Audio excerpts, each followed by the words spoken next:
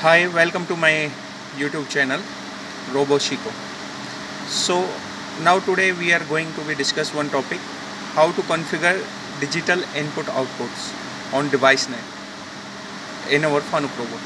So let's start the process. First of all, we have to select the menu, and there is one option, as you can see, is the setup. Previous one is the input output, and here is the digital. So we are going to configure digital input and outputs configuration first. So we go to digital, and these are the DO and these are the DI. Command we write. Generally it's not coming in this way, so it's showing like that way. You can see it's showing in this way, spare. It comes in this way. You can able to write the command if you want to write. So here you can go in detail, and you can erase, make it enter, and you can write the name whatever you want to. In the same way we are write the name of these all signals in our robot. So you can see I write the empty, so it's come. In the same way we have write these commands. It's not too big task. So today major task how we make DODI configuration in Fanuc robot. So for that we go to digital input outputs. So after going to digital input outputs, here you can see there, if I am selecting the DI input and I select the DO. So here is one option on F2 is config. It's generally means the configuration. So how I assign these DODI on device net, it's called the configuration. So I press this config. You can see it's when the new robot, it's coming like that way. So there is nothing. So as we can see in our last device net configuration video, we are making 128 digital input outputs sharing with field device with PLC on device net. So we have to share 128. So I make it configure. First of all, you have to select the range.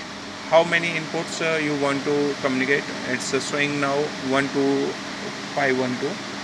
So I want to 128, and so now it's you can see it's split the range 1 to 128. So again it's asking for the rack and slot and start. So what is the rack number? It's the standard of the Fanuc. When as you see in our last video, there is one device net card.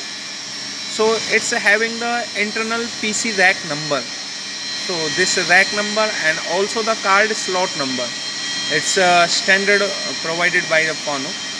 So for device net, for this controller, its rack number by default is 81, and the slot in which this device net card insert, it's is the 1 number. So I have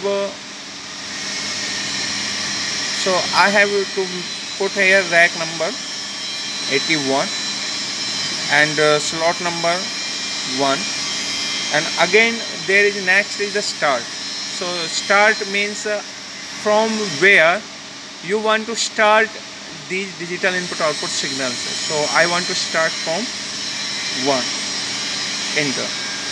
You are able to see after putting this data, it's coming in state of pending.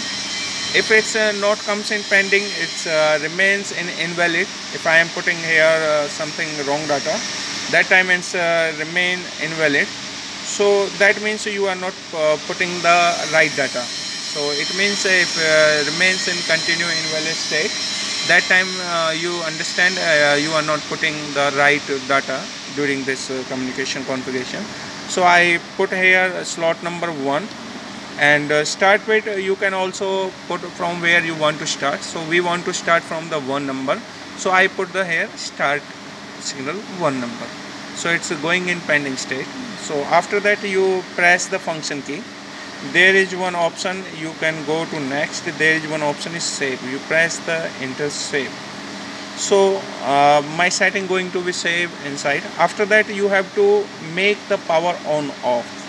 So there is one option you can see the when I pressing the function key, go to next page. there is a cycle power. So I press the cycle power. So cycle power you want to yes. So it's going to be power on off, or you can maybe directly off from the controller. Whatever you want, you feel easy, you can do from there. Also you can make from the controller power on off. It's you can also make from this control power on off key is there.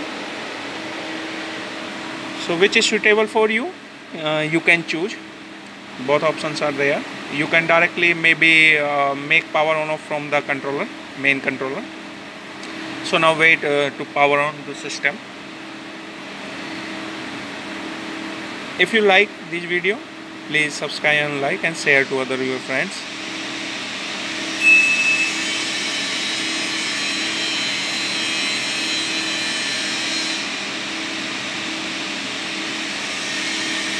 And having any doubt and you require more video, please write me message or write in comment.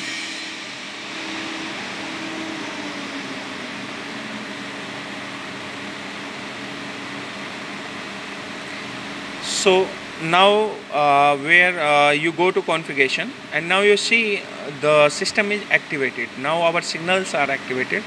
So now communication of DO DI on the device net is going to be on. You can check with the field device by here going in monitor.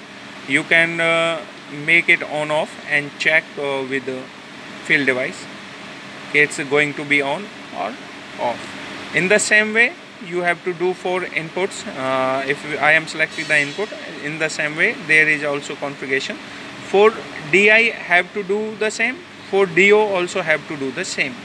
So for DI it's already be there. You can see it's making one partition 1 to 64, rack number 1, slot number 1, start bit 1, and another it's a start from 65 to 128, rack number 1, and start going to be from 65. You can also be this is the same. You can directly assign 1 to 28, or you can assign by portion, but it's having the same continuous 1. And if from start 65, it's assigned here from 65. So 1 to 28 continue communication of the signals on device net have been configured. Thank you for watching this video. Like and subscribe my channel.